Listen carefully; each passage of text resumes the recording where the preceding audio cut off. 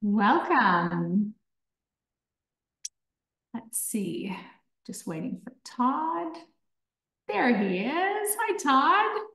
Welcome. Welcome to our Learning Revolution series for the Thrive community. And it is such a joy to be in conversation with you today. How are you doing? I'm doing great, Candace. I felt like doing a little disco while I was listening to the That's music what there. we like to do at Disco. That's awesome. Well, it is such a joy and an honor to be interviewing Todd. And for those of you who have not met Todd yet, Todd is somebody who is extremely passionate about building community and has been, it seems, for a very long time. So I'm so excited about this conversation. Todd runs a community advisory and consulting business called Clocktower Advisors. I'm definitely going to ask about that name because I'm very curious, and has been doing so, I think, like for nearly a decade, since 2015. And, Todd has exceptional expertise in the B2B space and in the nonprofit space. And we're going to talk about all things community, why you build them, how you build them, everything Todd's learned. And he's exactly the kind of person we love to interview on our Learning Revolution series because he has so much wisdom and experience to bring to all of you. And he's really funny. I do have to say, you're going to have a good interview when everybody tells you, oh, you're so lucky you're going to be talking to Todd. He's awesome. So here we are. Candace, you're wonderful for my ego. Thank you so much. It doesn't need to be fed, but thank you. Oh, I'm delighted. It's wonderful to be in conversation. Well, I always like to start these conversations by asking, like, what got you into building communities? How did this, passion of yours come to life? I, I think everyone in the community space would tell you that they ended up here completely by accident, but on purpose. I think the direction of our lives, leads us to this kind of work that requires a lot of different challenges, a lot of different competencies. To be Mhm. good at it, you need to like people and like to meet people and ask them questions and find out what makes them excited about life and joining a particular group. I would say, to simplify my answer to that question, because I could go on for some time about it. I originally got interested in communities online Mhm. back in the late 1990s, early 2000s with online games that I was playing somewhat obsessively and thoroughly enjoyed, running into some amazing tools like wikis Yeah. and live online chat rooms like IRC at the time, and kind of fell in love with that idea of sort of a community of people coming together around a purpose or an idea. And gaming communities, as you know, are quite passionate sorts of Absolutely. places where people will argue, they will role play, they will talk about policy, and they're big, wonderful, dysfunctional families that are there. You feel very, very close to them over time. And so I think I was kind of hooked on communities then. Um, as my career developed in parallel with that, I moved from being a recovering academic to somebody who was more involved with recruiting as a profession for many years.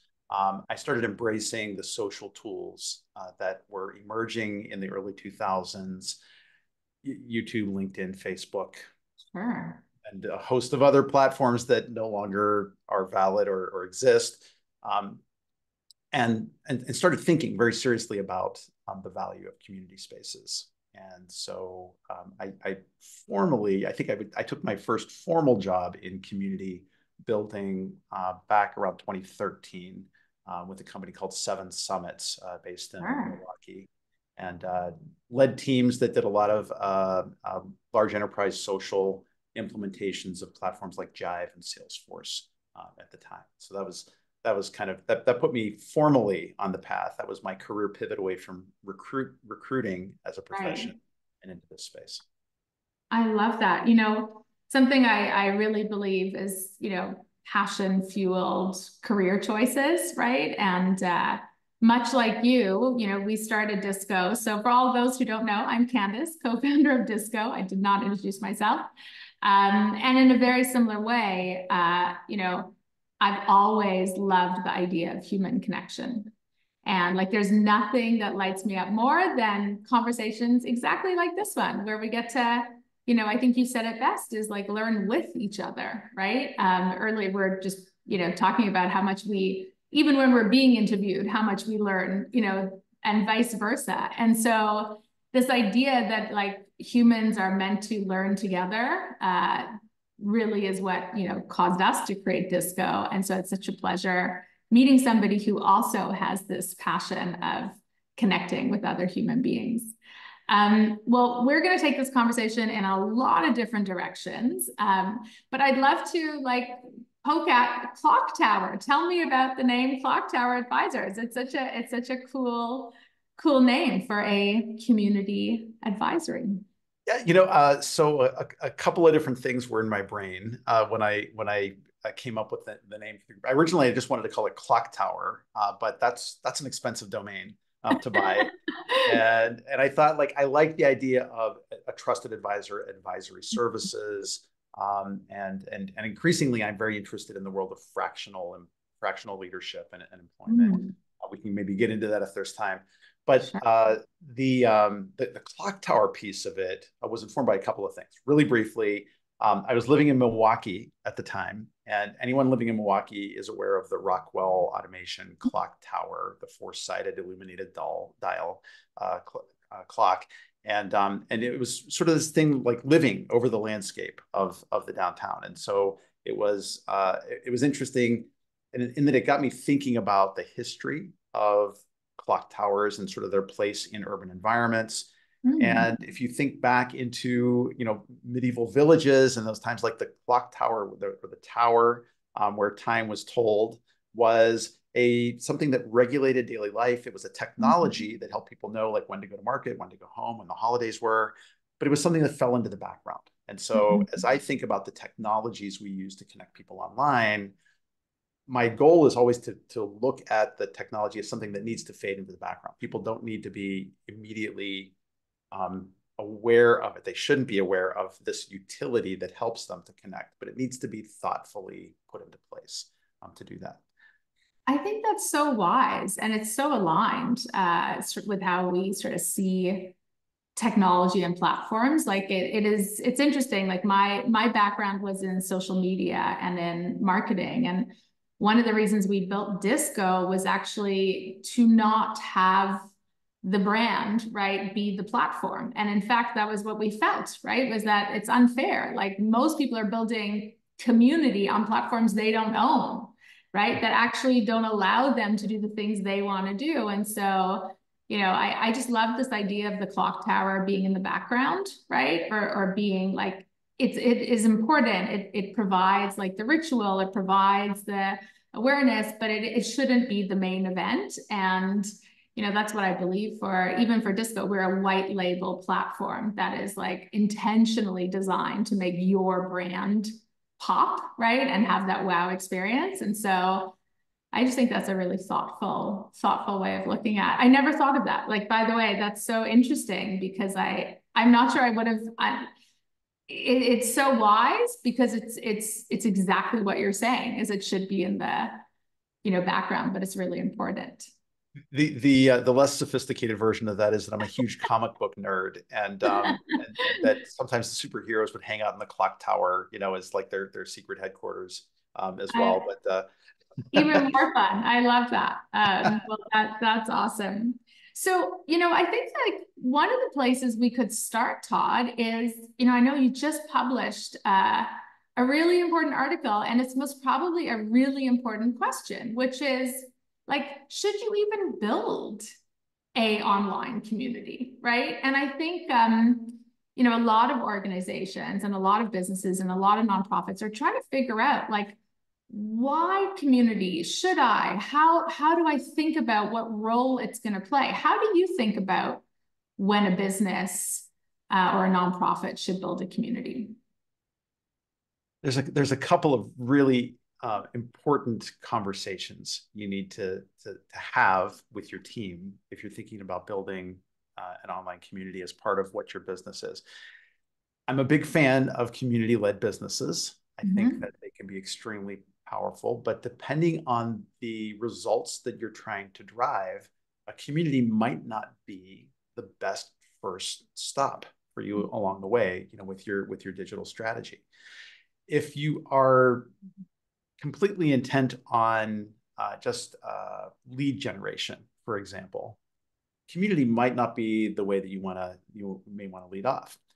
However, if you're interested in advocacy or encouraging loyalty for the organization, if you want to ensure a better onboarding experience for newly acquired customers, those are use cases where community can do a lot of good. And so having a good understanding from your leadership team, from your ownership, and I don't care whether you're a startup or a established enterprise, it's the same set of questions. What effects are you trying to drive? And if the top three things that come out of your mouth aren't related to helping either being sort of like the voice of industry leadership, for whatever your vertical happens to be, or retention, or acts of advocacy, testimonials, referrals, those sorts of things. Idea innovation is another great use case for community. Ticket deflection, is a common use case for B2B style communities. So not all use cases are created equal in terms of the value that community can drive. And so having some thoughtful conversations about that are important, because community can be notoriously hard to measure a return on investment if you're not clear about what you're trying to do. And it is a more of a long tail benefit, to organizations. It is tremendously powerful, but it can seem a little abstract to some C-suites, and helping them to understand that is the work that I love doing. But organizations that think it's a matter of turning on a community platform and you're off to the races, you're setting yourself up for failure in those cases. Not quite the way it works. Exactly. No, I think that's really, really helpful context. And let's double click on some of those, right? I think, what I heard you say that really resonates is you can't just build it and they will come, right? Like, I think there's an element of this, as you just said, oh, we're just going to like throw a community together and, there you have it. But it sounds like when you're working with organizations, the ones who are most clear on what their objectives are, and I think you said three really interesting things. So onboarding, which I'd love to like double click on, because we have a lot of amazing onboarding programs that use Disco. And I'd love to get like your why onboarding? What is it about onboarding that makes community work really well in its favor?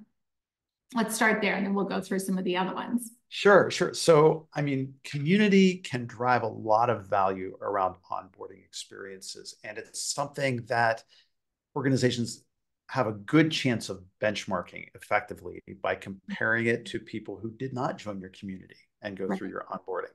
Right. So being ready to take a look at that in terms of when somebody signs up for your product or service, and they're then, as part of that introduction to your platform, are invited into the community. I've seen a few organizations get this right recently. I think Miro does it really well. For example, there are some others, but baking it into your initial welcome emails. That, by the way, we've got an amazing community where you can get peer help, and where you can find frequently asked questions, where you can file a ticket easily if there's an issue where you need some help, where you can learn best practices around how to use this product or service. Those are some wonderful ways the community can help those customers to get out of the starting gate. Like, I think a challenge for a lot of organizations with product adoption can be overcome with community, where sometimes it's a matter of getting them to create their first taste of using whatever the product or service happens to be.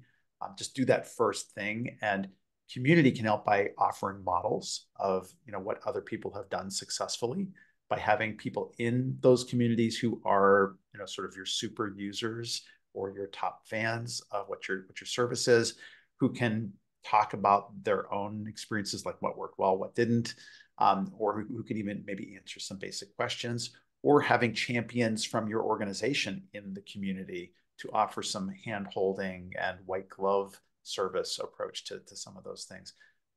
You can include tutorials, video-based, screen grabs, record looms about how to use the product or service. And as I said, like FAQs and, document libraries, all those sorts of things and even learning experiences are really helpful things that can make that community make a real difference. Yeah. I love that. And I love that you brought up the Miro team, because I actually just interviewed the Miro team, or they actually interviewed me, which is pretty great, about a week ago, where we were really talking about exactly that, like why Miro, they credit a tremendous amount of the success of Miro as a product to their community onboarding and their community of practice. And, it was a really authentic experience where people were sharing their best practices and their uses of a product. And I think you hit the nail on the head, is like, there's so many powerful products, but it's really overwhelming, right? To understand what even is possible in a product, right, on your own sometimes. So, hearing from experts like yourself, for example, or, the Miro team, like actually getting that shared experience and lived experience is a nice word, I think, to use in an onboarding use case, both of what to do and what not to do, and templates. So I completely agree. Like, doing that right can have a massive, massive impact for onboarding. And the more abstract your product or service is, the better off you're going to be having a good community experience of providing those guide rails, or a very clear flashing button, start here, right? This is where I go to begin understanding how to use this product or service. Yeah. I think something else that is really interesting in sort of you articulating onboarding is, at the end of the day, all products are here to solve problems. And the technology is actually usually only a part of solving the problem. But by bringing the community together, there's like a shared wisdom or a collective wisdom around solving the problems that you're using the product to solve. And so if you can, I'm curious your thoughts on that. Like, if that's a reason why, you feel onboarding is an interesting use case. Yeah, I mean, I think you're absolutely right. I mean, bringing people together to solve those kinds of problems, together is, it's not a misery loves company thing. It's people coming together to solve a problem. Makes the problem easier to solve. I'll sometimes talk about this as the woolly mammoth effect of communities, where if you think of early Neolithic societies, where family units banded together, they had to do so because there was a woolly mammoth in their neighborhood trampling over their world. And what do we do about this existential threat in our neighborhood? Well, maybe we should hunt and kill it. And wow, what if we do that, then we've got food and clothing and things for the next season. And the next thing you know, it's the community built around the woolly mammoth, as a concept. And so that sort of collective problem solving, leads to a sense of solidarity, shared lived experience, if you will, and that sense of belonging that's so essential, that I think is built into all of our DNA, except for the most sociopathic among us. For sure. And I think, one of the things we say at Disco is, like, our mission is to empower communities to experience like lifelong learning and human connection in a world that needs it more than ever. And I think the world that needs it more than ever is the interesting part, because people are very isolated today in many ways. And, there's just like an abundance of content, but like we're kind of missing the connection piece. And I think that's the difference in, I don't know if that's your view around this, but that's, you know, where our ethos comes from. I think we are increasingly lonely, which was a post that I had put up about the event here today. You know, that there is a documented epidemic of loneliness. Right. I think it's global. I know it was documented in the United States for sure by the Surgeon General some years ago.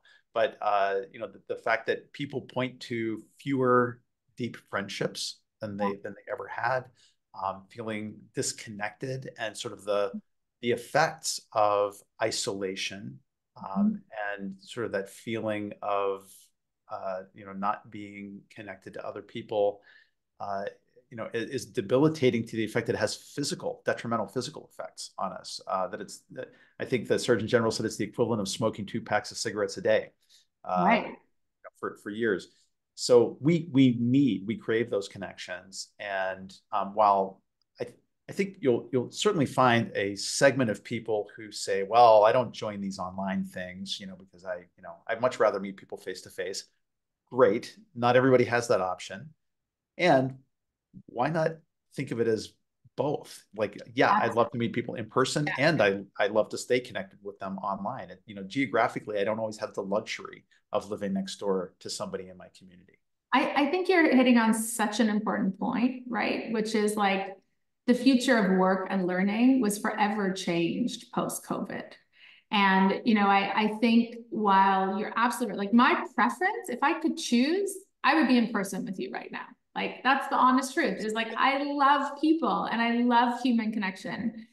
But what I know is like very close, and the second best option is being on Zoom with you right now. And guess what? It's like 10 times more accessible, 10 times more affordable, 10 times more sustainable. And so for organizations and just for humans, it may not be like the best, but like as all innovation happens, it's like 80% is good, right? And so it's absolutely an and I always encourage organizations to have like a tentpole in person, but that's not sufficient, right? That's like a one and done. So then how do you sort of keep that community going or elongate it or create that like recurring through digital? And I'm curious, like, is that something you're in having a lot of conversations with organizations about, like hybrid in real life, you know, the place of online and virtual? Like, how does that come into the conversations at the C-suite?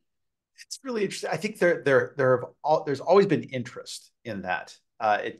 The extent to which it's actually practiced is another question. I think if you look at things like the events industry space, there's a lot of talk about community building in that space, but it's like they're circling around the issue and haven't figured out a way in the way that the community space, the work that you and I do around, you know, using these platforms to keep people connected 24/7, 365.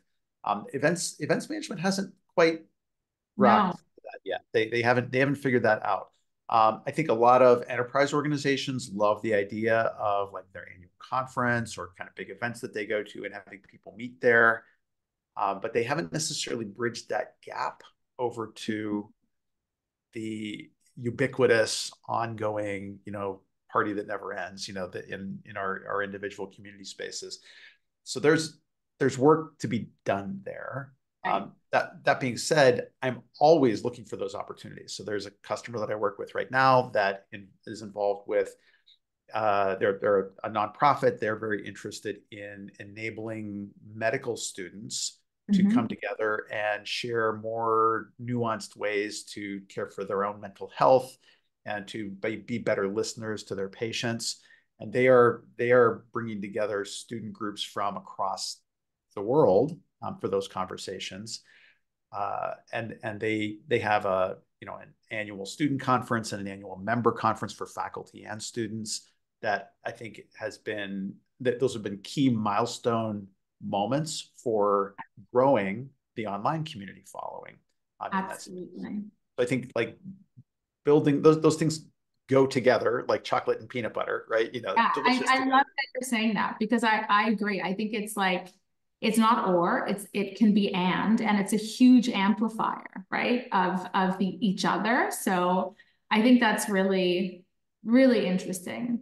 And what if I could just say another word about this, like the where I go, so I'm actively involved with some in-person organizations in my community. I live in a little town in northeastern Wisconsin on the shore of Lake Michigan, and I'm part of my local business association, and I'm part of my local Rotary Club. And I love the in-person component of that, the service-oriented, community, element of that. But what I find is that those individuals who are uncomfortable with digital kinds of community connection products, you got to be very careful about how you socialize a technology solution for those individuals, because demographically, psychographically speaking, you can't always just kind of say, oh, I'm going to turn on a Facebook group and that's going to be fine, or I'm going to start a WhatsApp and these youngins are going to really love using that as a platform. You can't make those assumptions. You have to validate with the groups that you're working with and what's going to work best for them. I think that's a really interesting point. And so moving on to that, I think understanding how you think about technology platforms when it comes to community design, like what's important to you? How do you evaluate, different platforms, and what are you really looking for in a technology platform when it comes to building different use cases?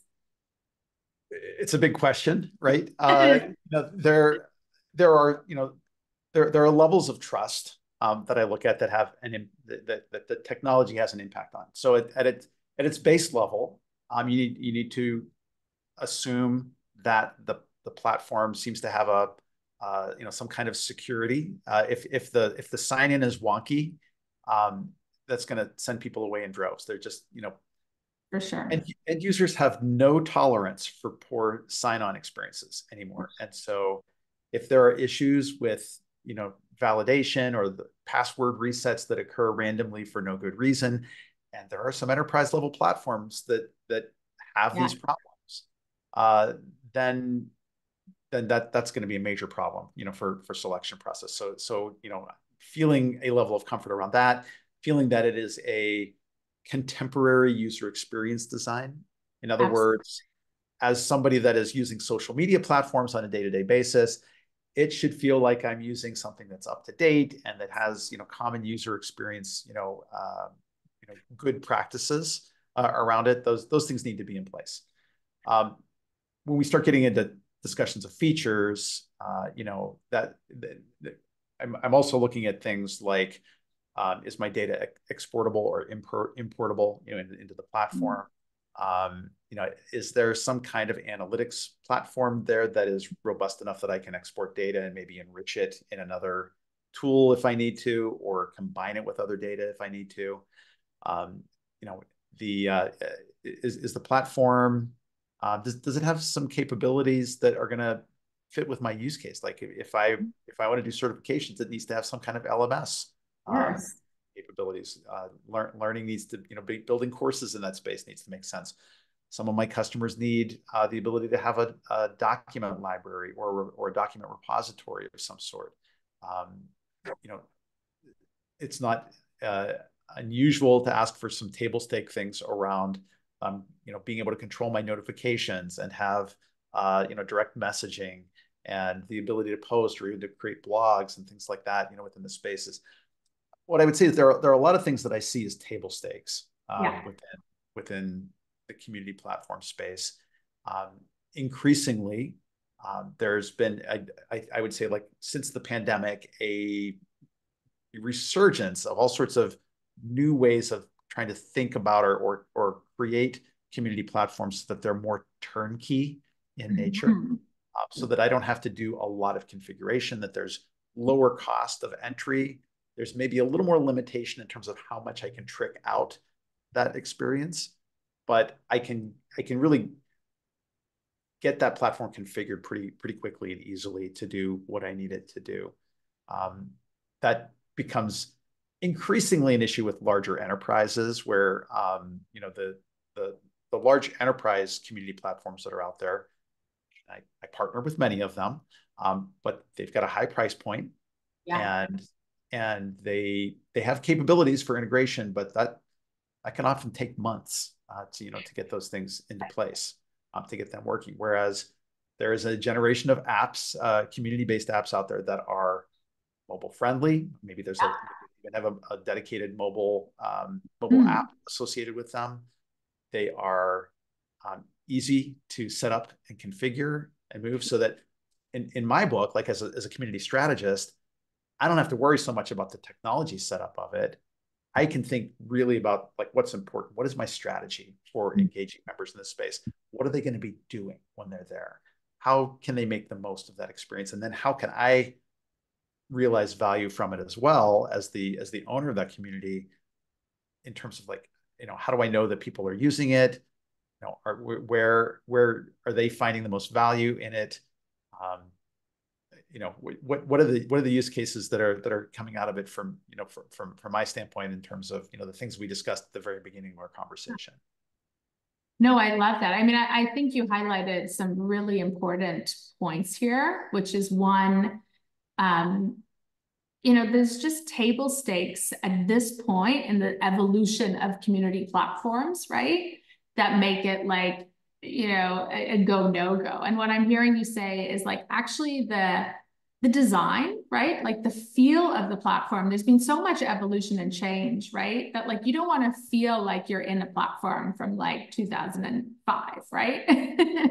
And I think like the table stakes for members or for learners is that they want to feel like they're in a really beautiful, premium, seamless, intuitive environment, right? That just feels natural, because we all are so used to community platforms, right? Like we've been trained, like this generation has been trained on a UI that is fundamentally different than, the generation before. And I think you pointed to sort of mobile, and you also pointed to like the frictionless experience, right? Like the minute I lose my password and you don't know, like you don't give me a magic link or an easy way to get in, or an untrusted thing, like I'm out, like I'm just not doing it. And I think the other thing that we're just huge believers in Disco is that community and learning go hand in hand.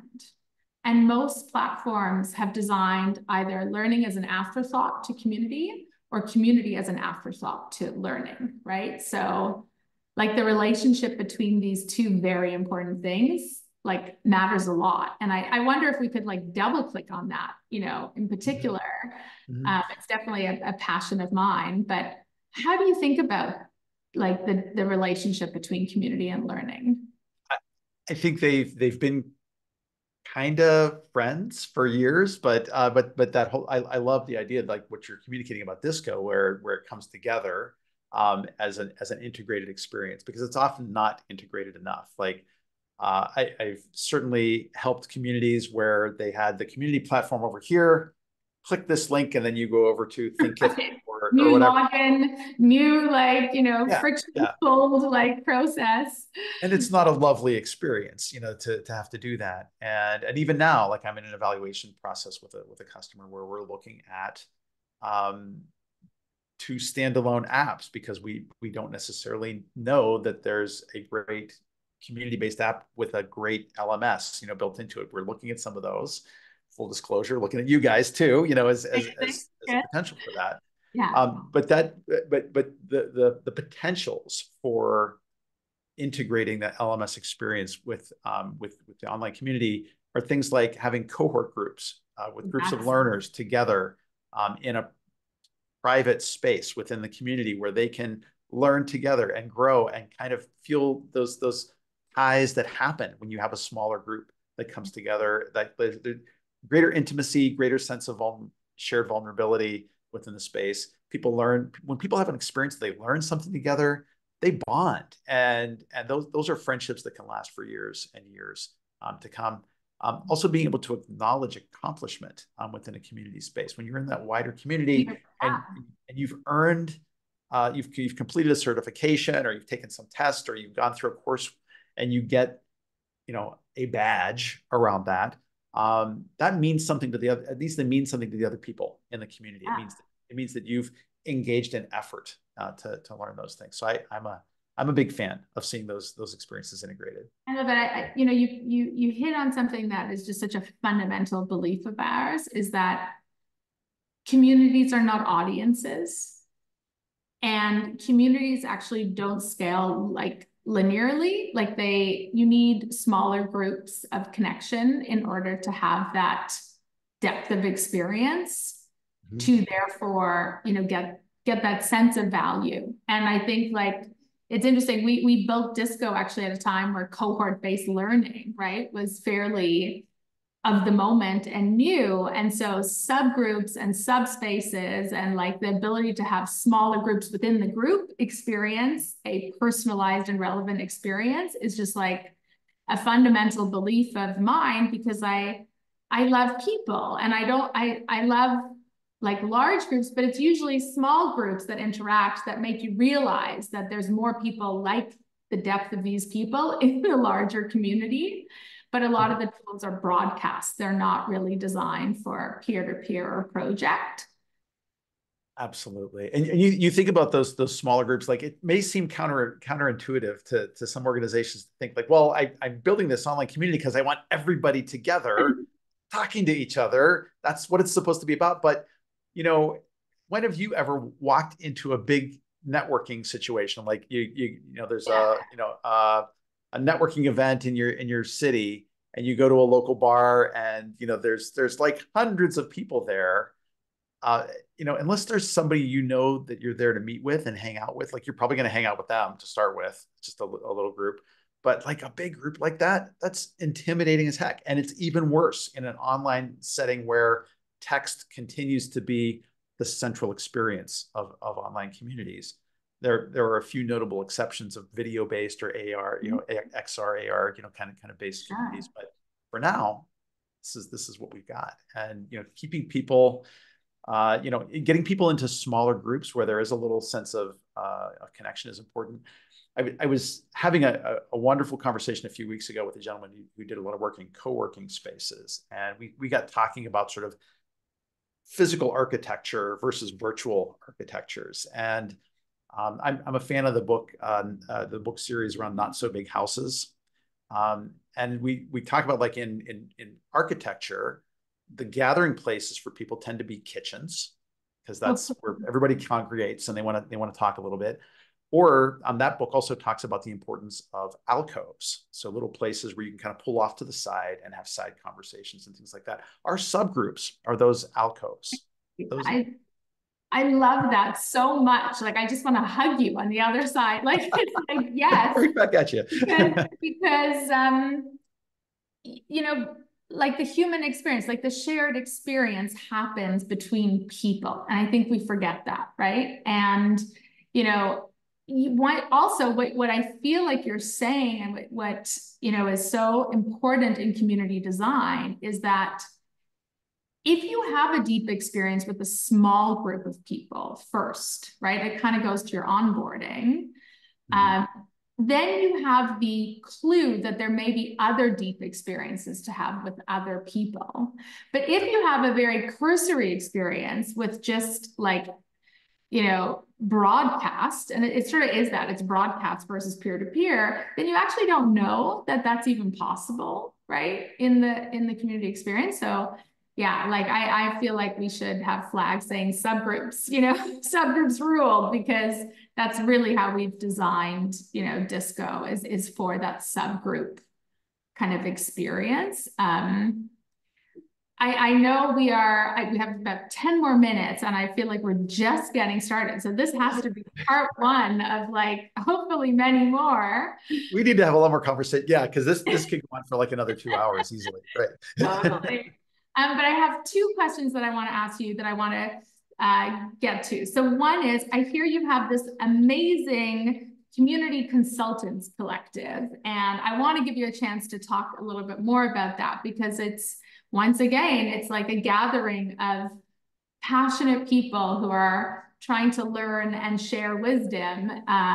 That's, very meta, because that's kind of what you all do. So tell us a bit more about that, and what that's all about, and sort of why you built that. Yeah, so the Community Consultants Collective, there's a little logo for it. I'll do a little product placement.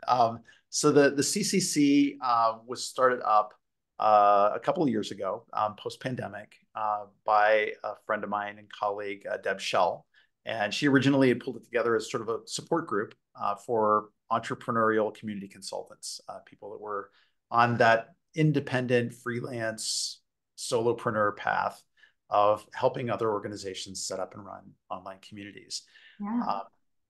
It really resonated with me. I have been, obviously in the space for well over 10 years and love it. And this is where I live. This is the work that I do now. And as I was working with her and thinking about it, we started, collaborating on bringing the group together. And I really wanted, I started thinking about it in terms of I don't know if you follow any of David Brooks' writing. His latest books are really New York Times columnist and political pundit, but he's been writing a lot of books on character and character formation lately. And he talks about sort of the first and second mountains of your career.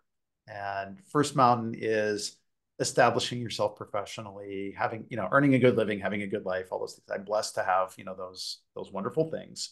And second mountain is really about trying to help others and trying to establish a legacy, that does some good in the space. And so I am really pinning my hopes to the Community Consultants Collective as a group that, for the long term is going to help others who decide that they want that independent path. Like we've seen a lot of full-time community consultants get jettisoned unfairly out of their organizations that they were in. And, some of them have decided that they want to just go the consulting route, but they have no idea how to start or run a business. They don't know how to write a proposal or a statement of work, and, or to deliver a business or how to fire a bad client or any of those kinds of situations. And so we've grown to about 150 members over the past year globally. We represent the largest group of community consultants in the world that's out there, and I'm very proud of the group. And we come together on a monthly basis and basically share wins, share concerns, talk about some leading practices from that lens of being an independent, whether you're a contractor, whether you're a consultant, an advisor, or a fractional leader.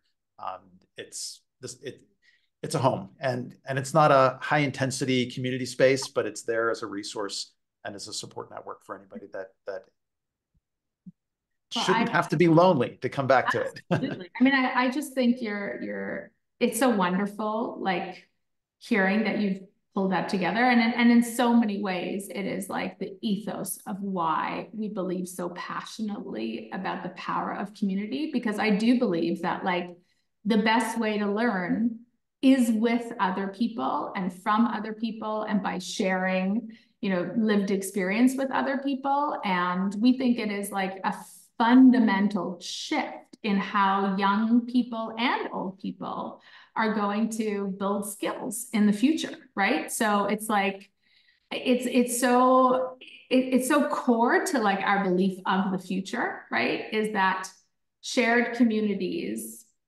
sharing lived experience, learning together with each other, is such an important part of the fabric of how the world is going to learn in the future, and how we have to learn about new things, because the institutional systems that exist, like you can't go really to community institutional school, and even if you could, is it really worth it? It's a different kind of engagement. So I just love that you're doing it, and I love what you're talking about like second mountains, because I think like beautiful things happen when it comes from a place of generosity and when it comes from a place of, pursuing a purpose in a different way than pursuing accomplishment.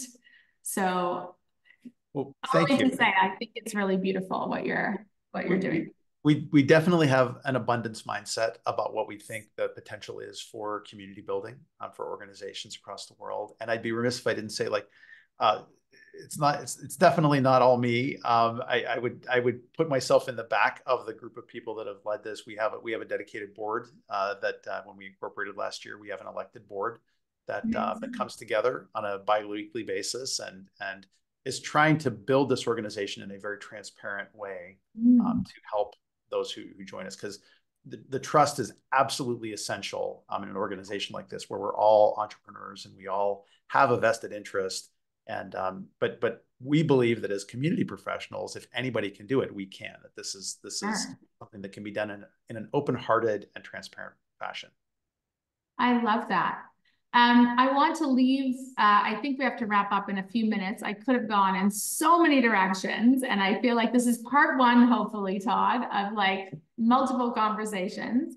But some last words, some wise words on people building communities for organizations right now. Anything you want to kind of leave people with as an inspiration or just a guiding message on sort of how to be thinking about this in 2024? Well, I mean, I think there are a lot of things we could say, but I think that what I'll leave everybody with is to think about the problems that you're solving, for the people that are joining your organization. What is it that they need? And what I would challenge anyone that's listening to this to do is to not only think about what you think the members of your community need, but then also you have to do the work of actively talking to them about it. If you're not validating that information that you think they want, you're going to probably miss the mark to some degree. And I've run into this in large and small organizations where they'll bring me in as a strategist, and I'll say, okay, I'll work with the leadership team. We'll figure out, what it is that they want, and we'll get a good audience profile, the members that you want to be, parts of that community. And then we've got to validate that. And they say, well, we already have pretty good understanding of our personas. Really? Do you? And it's not a matter of applying your marketing personas. Your community member personas are going to be different than your outbound marketing personas that are there. And you need to talk to those individuals. And I like to talk to anywhere between 15 and 25 to get a pretty good picture of that group. Can you do smaller groups? Yes. Fewer is better than none. But sure. So many organizations just want to skip over that. And so I'd like to leave everybody with that message of, that validation is essential work to be done. I love that. I mean, I think it just plays to, you can just tell you're so genuine in your practice and in sort of your guidance. And I think that is at the core of what communities are. They're about people connecting with each other. And so being of service to what people actually want from a community and listening deeply, like having that empathy and sort of listening before creating, I think is such a great piece of advice for all of us, right? And we're all like fall into that trap, right? Which is like so much to do, so little time, wanting to skip over, but it's really in that like creating the space and the presence and the listening that you can build the empathy and then build from a place of, what people are really needing and wanting. So Todd, absolute pleasure speaking with you today. I think you do phenomenal work. I love the clock tower, and I got now I'm thinking of all the superheroes in the clock tower since my 11-year-old is obsessed with superheroes. But thanks for being a superhero in the community space, and excited to continue to build our partnership and journeys together as we help create amazing lifelong learning and human connection opportunities in community. Such a joy to be with you today, Candace, and getting to know you a little bit more. I look forward to further conversations. Likewise. Have a great week, everyone.